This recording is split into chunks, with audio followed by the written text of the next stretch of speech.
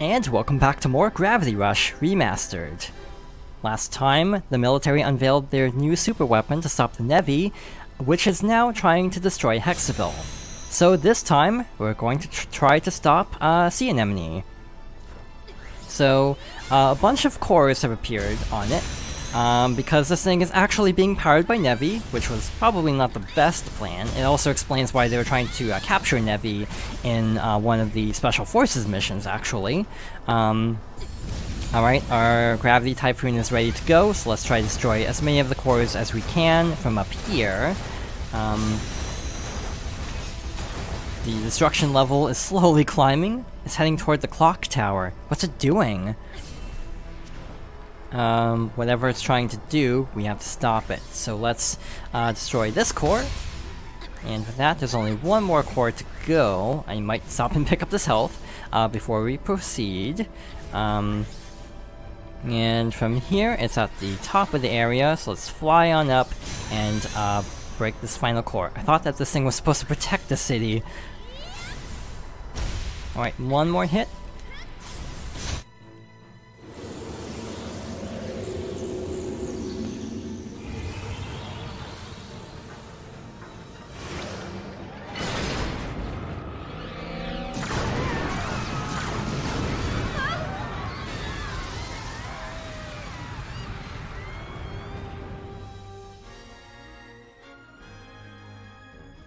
So that's why I climbed the clock tower. It's going to blast the city. I have to stop it. Alright. Now, how are we supposed to stop this, though? There are no more cores. It's too strong. I can't even dent it. Well, we have to just keep trying. Don't have any other options at this point.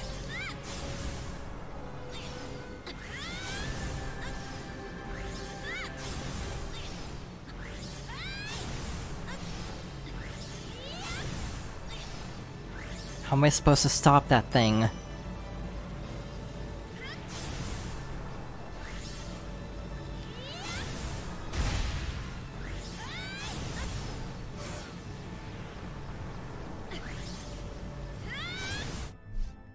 Cat, tear a hole in space-time. This will be my final act of interference with the dream. Cyanea! Cat, over here! Use your power on me!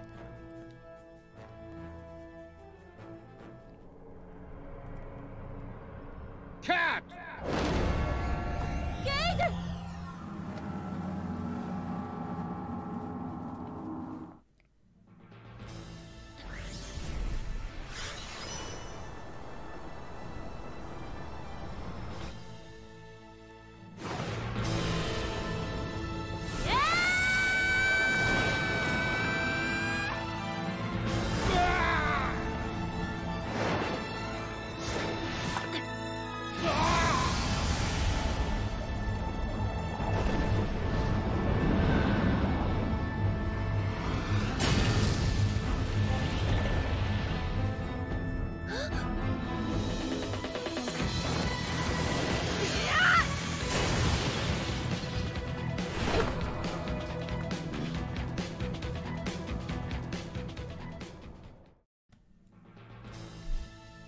Anemone's not responding. We have no choice. We must engage the override.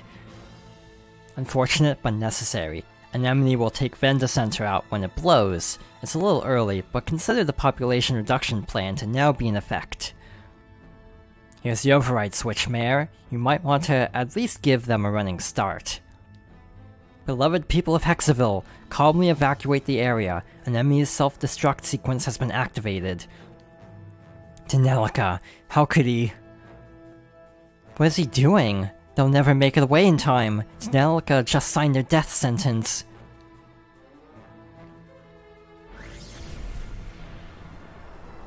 So, we have 5 minutes to stop Sea Anemone before it explodes. And welcome to the true final boss. We are now able to damage it, like so. So let's quickly try to deal as much damage as we can, and try to stop this thing before the time runs out. Overall, this is a fairly straightforward final fight. We've already taken out a decent amount of health at this point. but it's still fairly resilient. Repair is complete. Sea Wasp returning to active duty. Unica! The Nevi's absorbed Anemone's weapon system. It's too dangerous to get close now. Leave that to me. Just buy some time.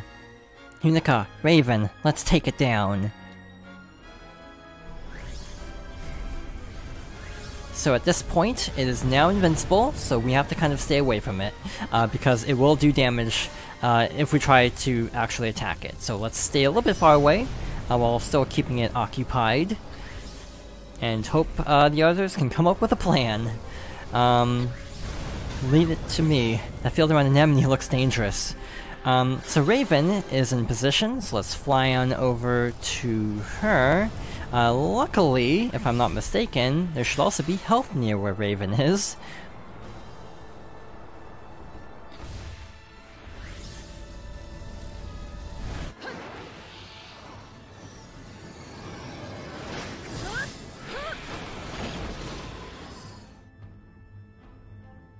Cat, its shield is down. Now's your chance. Do it! Alright, so let's try to quickly deal damage before its shield comes back. And it looks like its shield is back, so let's fly over to Unica's position and lure it over this way. So this is kind of like the fight with Nushi in a way. That field around the Anemone looks dangerous. No kidding.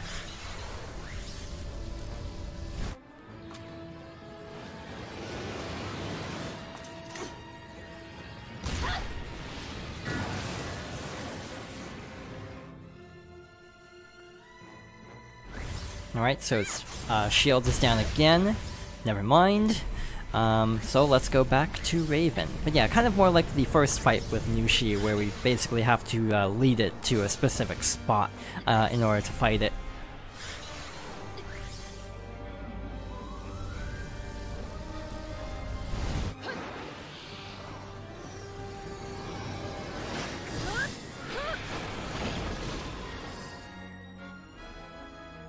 Cat, its shield is down. Now's your chance. Actually, let's use our special here.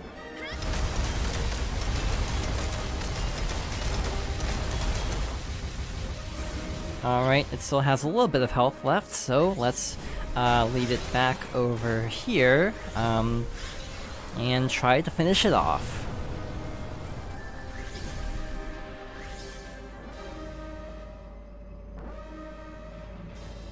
It seems to be taking the long way around.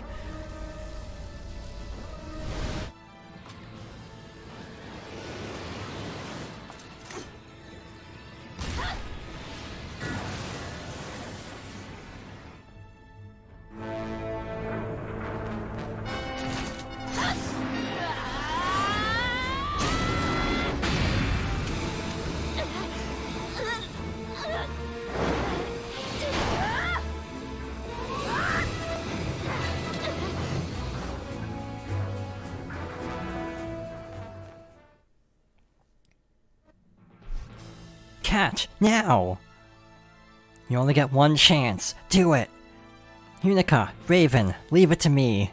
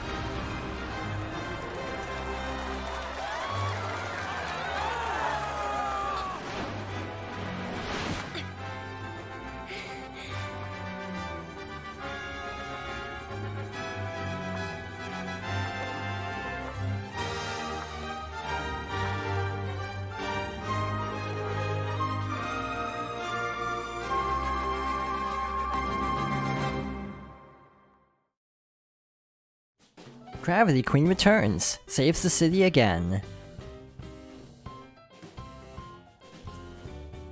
Mayor Tanelica hospitalized. Citizens demand resignation.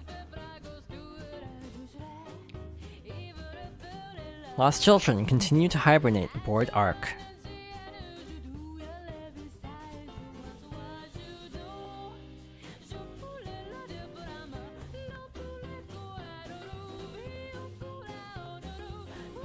Raven!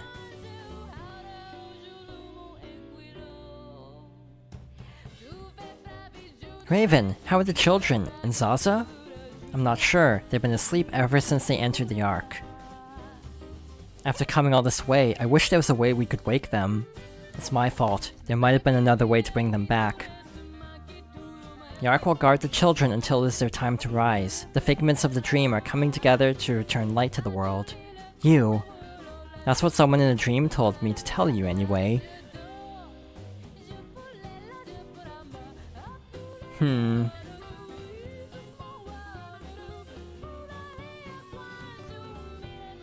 Oi!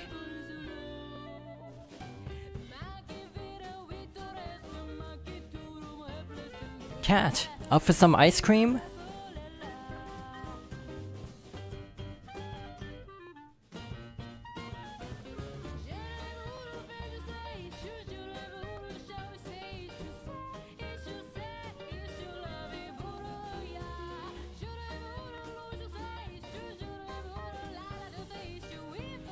What? No, the shifter couldn't possibly be.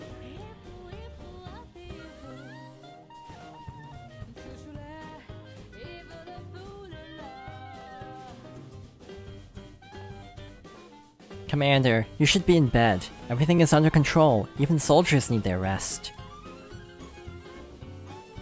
Perhaps so. This is but the calm before the storm, after all. Pardon? And a harbinger of destruction shall descend from on high. The Ark had completed its journey, and the city in the clouds was returning to normal.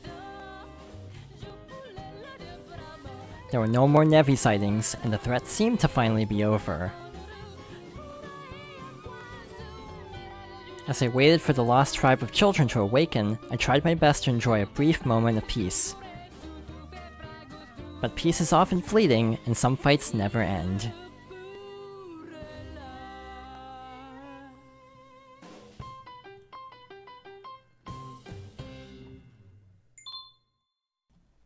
And with that, we've reached the end of the story of Gravity Rush.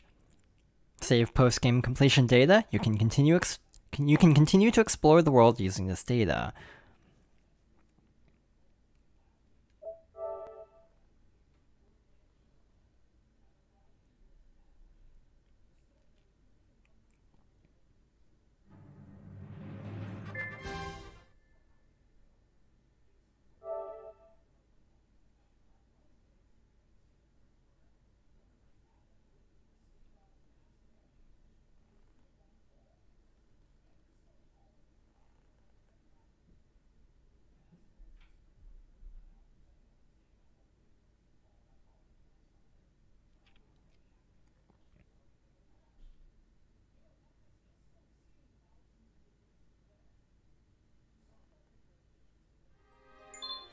Now that Hekseville is at peace, you're free to wander the city to complete any missions you may have left behind.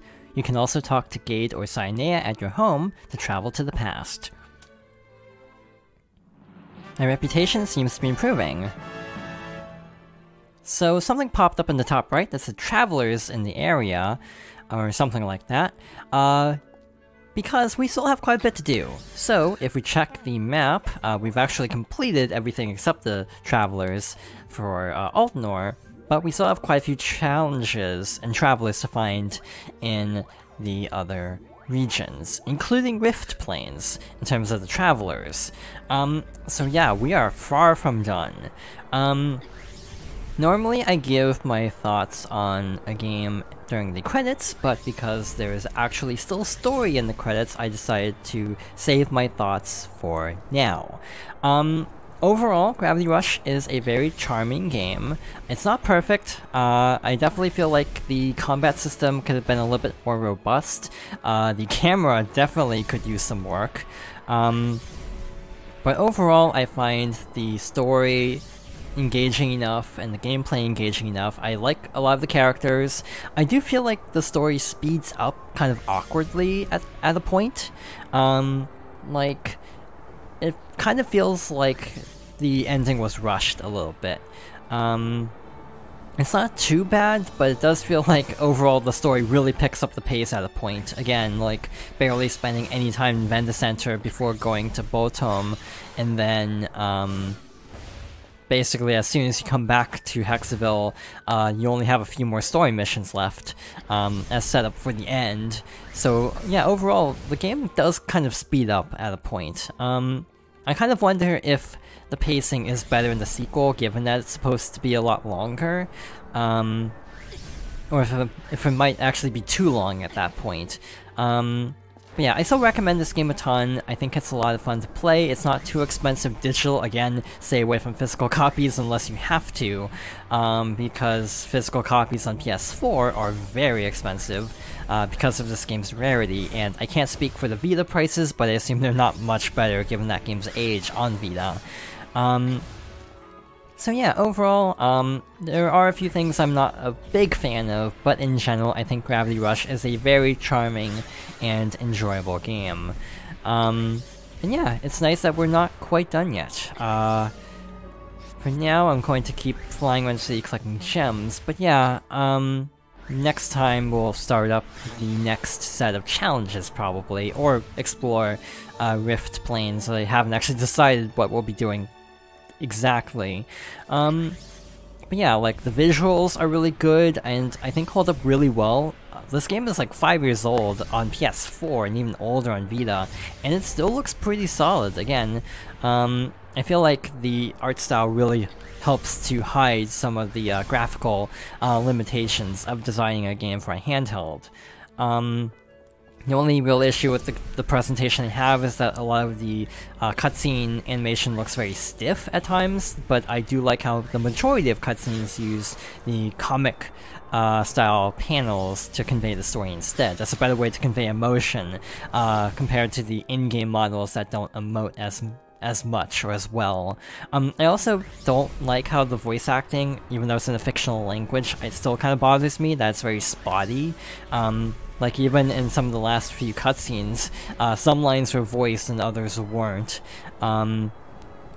which honestly made it a little bit tricky to try to read out unvoiced lines when a lot of random lines are voiced. And also I've talked about this throughout the playthrough, but the text speed for some of the dialogue is very fast and difficult to read, and it actually gets harder to read when trying to actually read things aloud. So yeah, in general, a lot of things in terms of like complaints are very nitpicky. I also feel like the game could have dialed back some of the fan service, like some of it really wasn't necessary. Yeah, overall, I do think this is definitely a game worth experiencing, and is still a very fun game to play. So yeah, overall it's like a solid 8 out of 10 kind of game. I'm looking forward to eventually playing the sequel, most likely not for a Let's Play because of how much longer it is, but who knows, maybe I'll get around to that someday. For now, let's go to Playajune.